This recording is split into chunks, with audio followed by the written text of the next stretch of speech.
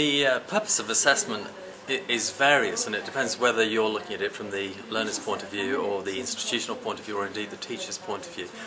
At the end of the day, it's an opportunity for reflection and indeed measurement.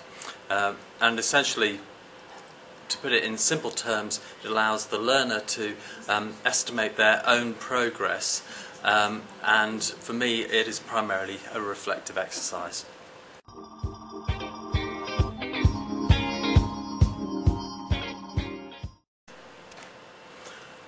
The power of authentic assessment is really important to universities like Sheffield Hallam and Salford, in my mind, because a lot of our students are very concerned with what is the relevance of what we're asking them to do. There's a lot of pressure and stress associated with assessment, and it's very important that assessment, like feedback that goes around it, is meaningful.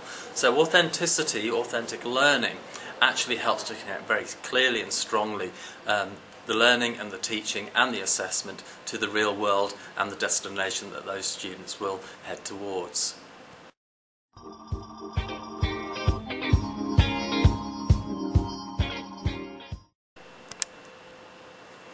Effective assessment is assessment that serves its purpose, obviously, but also does so in a way that it doesn't dominate the life and the learning life of the student and indeed the academic who is responsible for it. Assessment, in my view, is integrated. It is part of teaching. So we often talk about learning, teaching and assessment. I don't separate them out, actually. I talk about learning, and I, in my role as head of innovation and professional development, obviously talk a lot about teaching. Assessment is right in there. It's a device within that mix.